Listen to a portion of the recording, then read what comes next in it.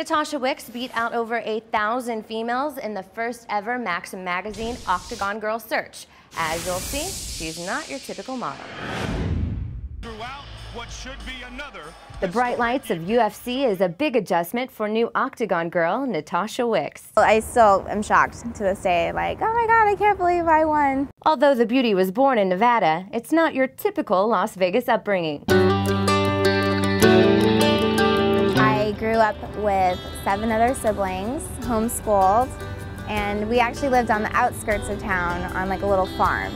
So we had everything but cows. We were pretty sheltered, until we were driving around downtown. We had coloring books so that we weren't like looking at the billboards. These days you may find Natasha riding around a little differently. Longboarding.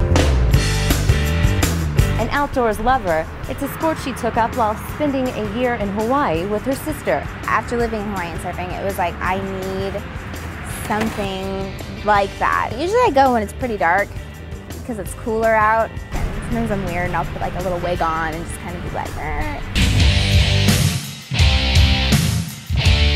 The former college runner credits sports for keeping her 5'2" frame slim and trim. If I want to eat some cookies, I'll eat some cookies, but I love working out. I work out a good 5-6 days a week. Natasha also gets plenty of exercise as a go-go dancer inside XS nightclub, but she's not too big on partying.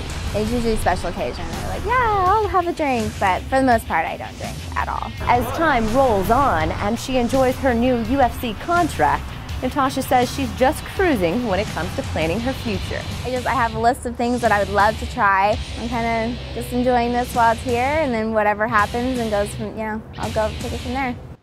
Learn more about my girl Natasha logging on to LasVegasSun.com. Get the scoop from one of our sports writers who got a very personal longboarding lesson straight from Miss Wicks.